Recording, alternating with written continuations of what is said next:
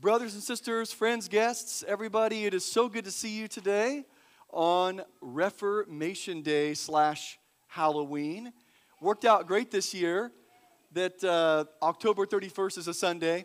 504 years ago in Wittenberg, Germany, 1517, Martin Luther posted his 95 Theses and sparked what's called the Protestant Reformation. And so for Family Sunday today, we thought it'd be great to spend some time talking about some of that. So listen, if you are a young one here, if you're normally in seedlings, I need you to come down here and hang out with Pastor Ryan for Family Sunday. You want to come hang out on the floor right here? Hey, if you're not normally in seedlings, but you're a student, you can come up too if you want. Come on down. Hi, Nat. Hi, Ava. What's up, Neo? Give me some knuckles, Neo.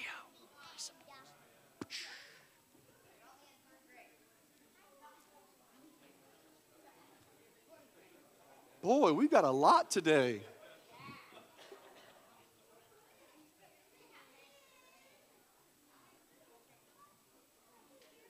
How are you doing, guys?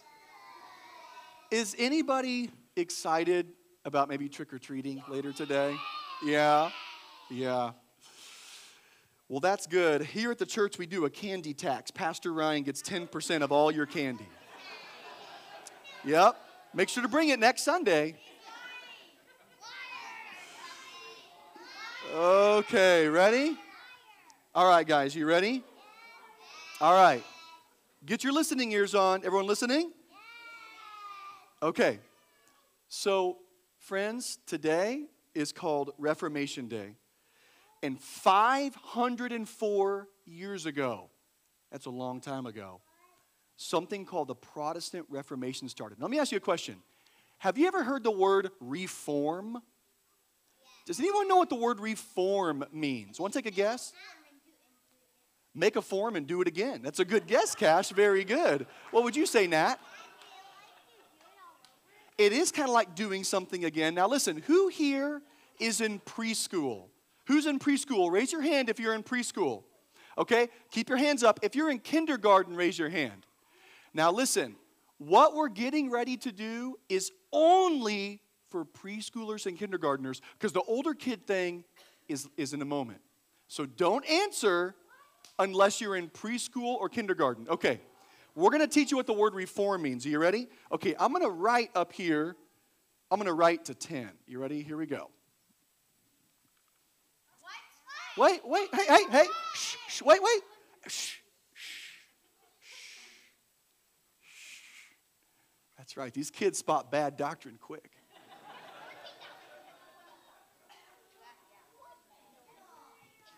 Just wait. Okay. Now, guys, we're going to reform something. You see, because all the pieces are already here, but I'm not so sure they're in the right order. We might have to reform it, right? So let's see. I'm going to count to 10. All right. 1, 4, 3, 2, 5, 6, 8, 9, 7, 10. That's right? No? Okay. Only if you're in preschool or kindergarten. What comes after 1?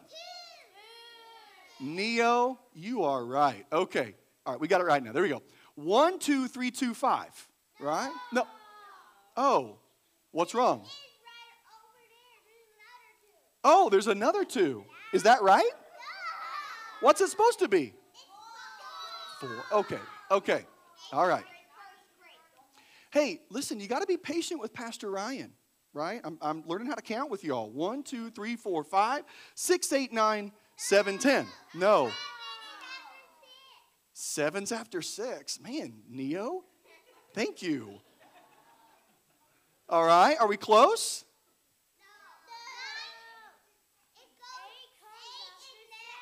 8 comes after 7. Thank you, buddy. What are we missing?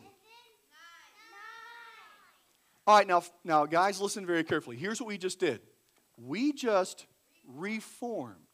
What that means is all the pieces were there, they just got out of order. And 504 years ago, when Martin Luther reformed the church, what that means is he said, hey, you have all the pieces here, but you're mixing up the order. Because the gospel teaches us, first you believe in Jesus, and you're saved. And then the Holy Spirit starts to change you.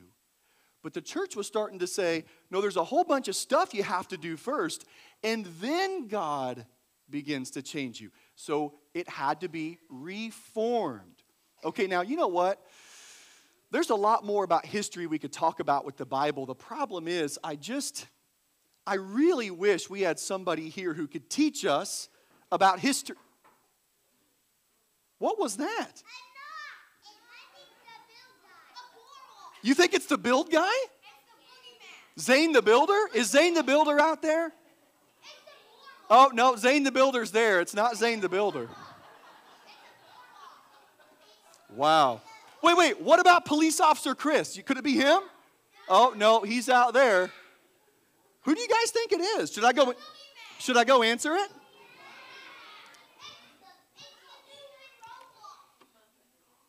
It's on.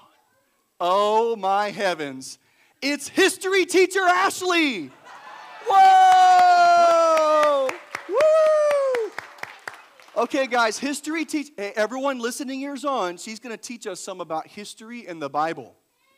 Who said I'm the boogeyman?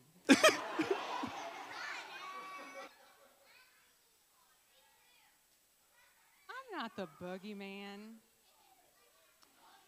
Okay, Pastor Ryan said that I'm a teacher. What do I do? What does it mean to teach? What does it mean? I do teach kids to learn, but you know what? I teach big kids. How big are you? Oh, man. See, you guys make me a little bit uncomfortable. I teach big kids like Big Jonah. I say Big Jonah because I have little Jonah. And I see the chances back there. I teach kids that are 13 and 14 like Melanie. Okay, give me your ears. Give me your ears. So when I teach big kids at school, it's a little bit different than when you were at school. All right, I just teach one subject, and I'm a history teacher, kind of like Pastor Ryan was talking about. Middle school-ish, that's right. And I teach American history. So that's the history of our country. That's the history of our nation. So what kinds of things do you think we learn about in my classes?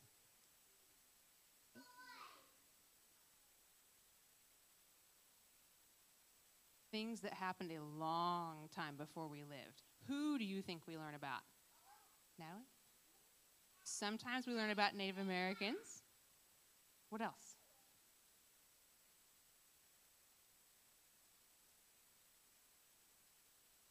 That's okay.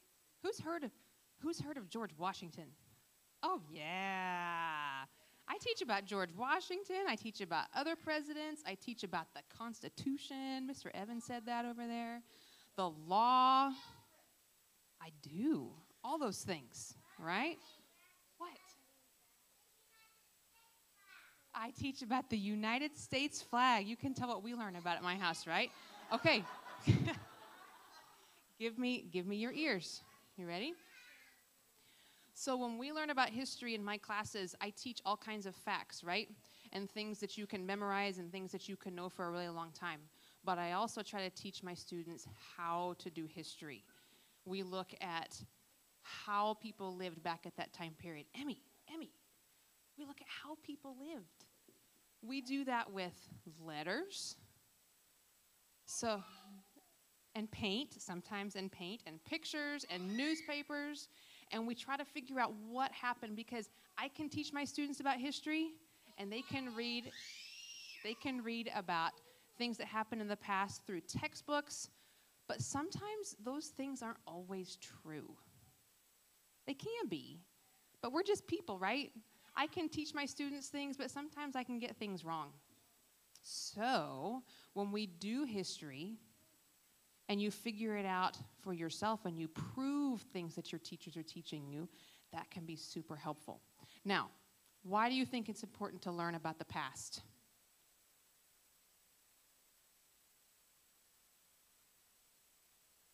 Sometimes it can teach us about math. It can teach us about all kinds of things, right? And letters. Well, I would hope you would do more than just trying to ace an exam. I mean, sometimes that's good too, right? Sometimes it's the whole goal.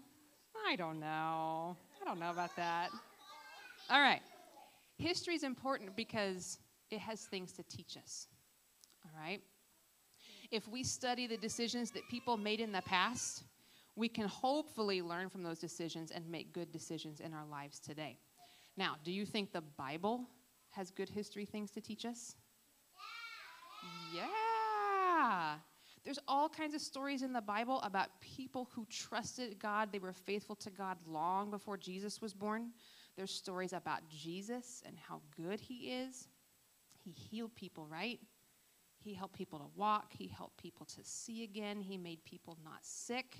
Those kinds of stories from the Bible can teach us to make good decisions today if we remember what some of those things in the Bible had said. Now, here's the most important part. Are you ready for this? If I teach you something, I'm just a human, right? I can be wrong. What about if Pastor Ryan teaches you something? He can be wrong too. Everyone can be wrong, right? And textbooks can be wrong because books are just written by regular people like me, like Pastor Ryan. Textbooks are full of thoughts and opinions and people who think they're right, and maybe sometimes they are, but sometimes they're not. Here's the most important part, though.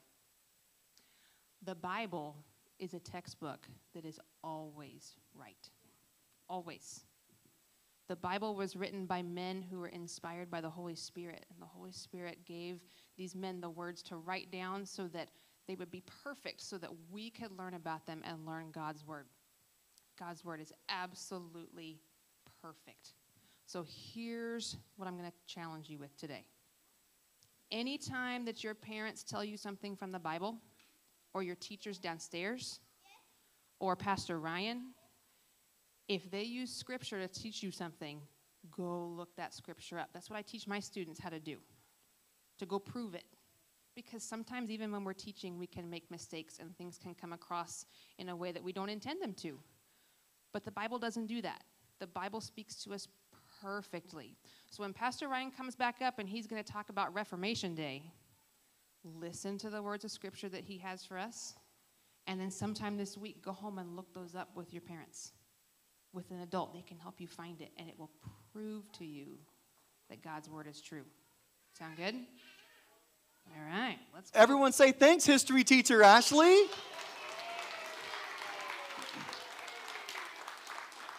Okay, now guys, remember what Ashley just taught us? That we go to the Bible, we learn because it teaches us the truth, and we figure things out. Listen, if you are in first, second, third, fourth upgrade, I need your help now. But you have to pay attention if you're going to help me. Is everyone ready? Okay. Now we're going to put a verse up on the screen. I'm going to teach you what's called the 5 solas of the Reformation. You don't need to know that word, but you're going to learn a lot this morning. You ready? We're going to read a verse together, and then I need your help with some things. Let's put it up. All right. Can someone read that really loud? Connor, go for it.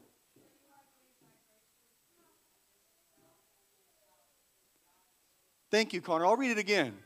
For you are saved by grace through faith, and this is not from yourselves.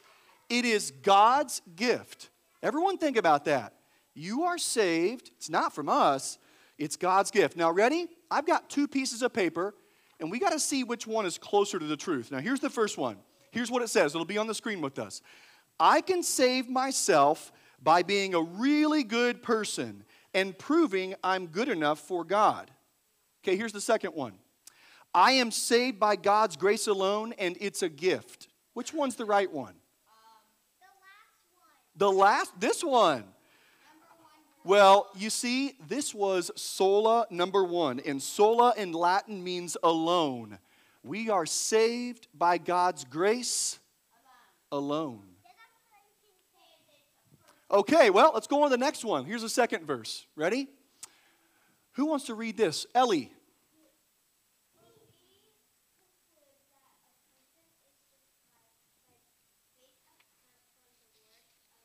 Very good. For we conclude, or in other words, we have decided, we have learned that a person is justified, that's a word for saved, by faith apart from works of the law. Apart from works of the law. So here we go. We got two things. Ready? If I try really hard and do many good things, I can earn God's approval. God approves of me through faith in Him alone, not my good deeds. Which one's true? Number two. Okay. Well, here's the second sola. We are saved by God's grace alone, through faith alone. Okay? Next verse is Nat, you read it.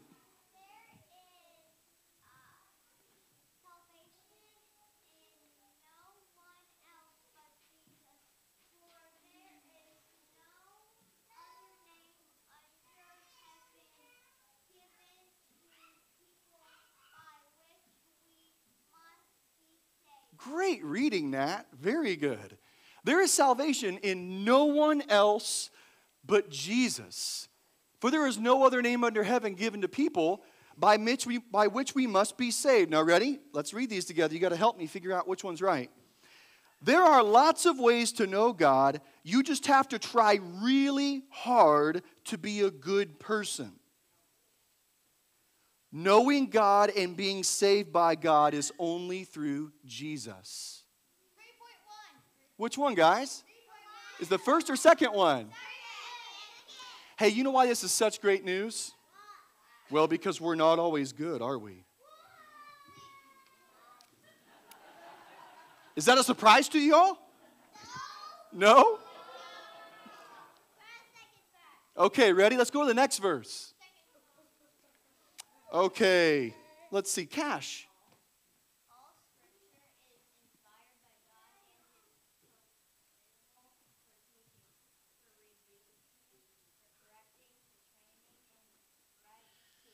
Righteousness. Great job, Cash. History teacher Ashley just told us this. All Scripture is inspired by God, which means it comes right from God. Profitable for teaching, rebuking, correcting, training in righteousness. Okay, here we go. We have two more of these. The Bible is just an old book written by people, and there is some truth in it. The whole Bible is God's Word, and it alone has authority to tell us who God is. You're kind of seeing a pattern here, aren't you? You're seeing a pattern here. Okay, guys, we've only got one more. We've got one more. Here we go. All right. Let's see, who hasn't read yet? Elliot.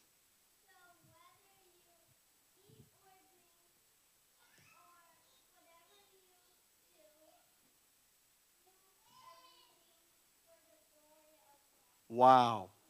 Whether you eat or drink or go to school or make your bed or clean your room or brush your teeth, whatever you do, do it to the glory of God, which means do it to worship God because you love Him. And so here we go. Ready? Two more. This is the last bit.